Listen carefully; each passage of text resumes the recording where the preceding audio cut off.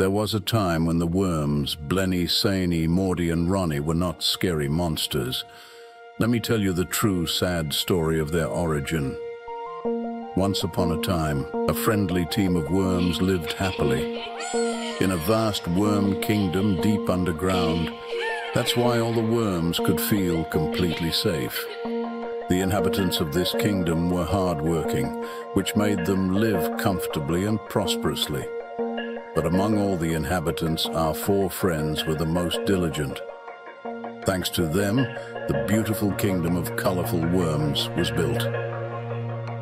However, one dreadful day changed everything. All the worms of the underground settlement were awakened by a powerful earthquake. As if someone were pounding on their roofs from above, ceilings collapsed, burying many worms alive.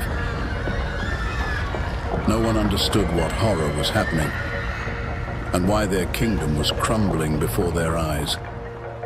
Blenny, Seini, Mordy, and Ronny also tried to escape and hide from this apocalypse, when suddenly the friends found themselves on a large excavator bucket that swiftly lifted them above the ground.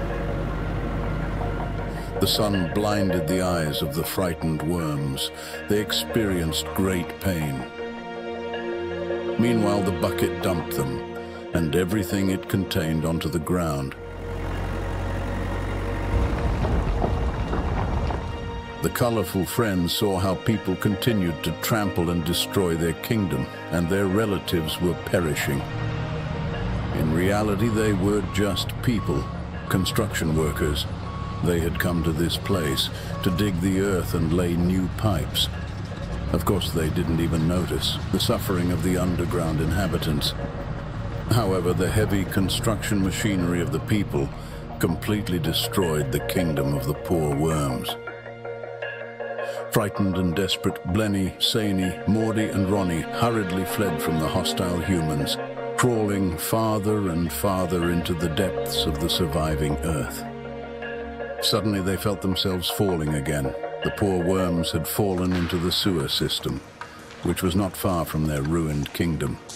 Trying to find shelter in this new and unfamiliar place, the worms crawled endlessly through the dark sewage corridors until they reached a dead end. It was a massive underground reservoir, filled with a strange, shimmering liquid in the darkness. There, they spent several days in shock from the tragedy that had befallen them. Due to the toxic sewage liquid, their bodies began to mutate rapidly, increasing in size. They harbored a deep hatred for the destroyers, who had ruined their beautiful life underground. Soon, Blenny, Seini, Mordy, and Ronny were no longer the kind worms they once were. They had become terrifying monsters that moved through the sewer pipes, seeking vengeance against humans.